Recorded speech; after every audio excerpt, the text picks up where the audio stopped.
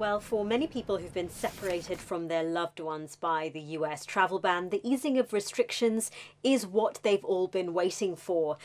You have businesses in cities like New York, which attracts millions of international tourists every year, that are also going to be breathing a huge sigh of relief. And airlines are also expecting a surge in travellers. United Airlines said it anticipated a 50% increase of passengers coming into the United States on Monday compared to the previous week, where they'd counted around 20,000 travellers. And airports are expected to be busy. Delta has said to expect long lines. What do these new rules mean exactly for international travellers? Well, international visitors need to have a vaccine, need to be vaccinated, and they need to show a proof of vaccination and a negative COVID test within 72 hours of departure.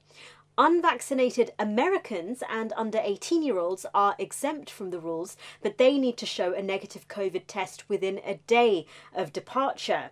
Now, the US is accepting vaccines that have been approved by the US's Food and Drug Administration and cleared by the World Health Organization. Specifically, these are the drugs from Johnson & Johnson, Pfizer, Moderna, AstraZeneca, Covaxin, Covishield, Sinopharm and Sinovac.